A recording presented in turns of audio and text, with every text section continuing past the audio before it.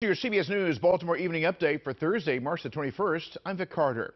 Heartbreak in a Howard County community tonight after a 15-year-old girl is killed in a house fire in Columbia. Firefighters found the body of 15-year-old Katie Chase, who had been trapped on the second floor. The fire erupted around 7:30 last night in the 11,000 block of Shellflower Lane. Two other people were taken to the hospital for treatment. No word on the cause, but investigators do say it was accidental.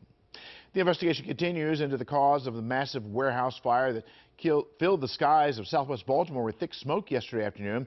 Fire broke out around 1:30 inside the Berg Brothers Recycling Warehouse on Bush Street. The fire eventually went to 2 alarms, and firefighters battled it from a distance.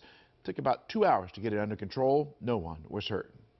We're learning new details about alleged hazing by fraternities and sororities at the University of Maryland. Several Greek chapters are accused of abusing students, and some of those students were hospitalized. The allegations revealed in new court documents include fraternity members being forced to consume urine and live fish.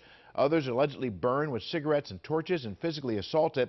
One student who reported anonymously to the university said a fellow student passed out after being forced to drink straight vodka. Another was reportedly treated for hypothermia after being outside for hours. The University of Maryland says it's establishing expanded ways to report hazing. That's your evening update for CBS News Baltimore. I'm Vic Carter.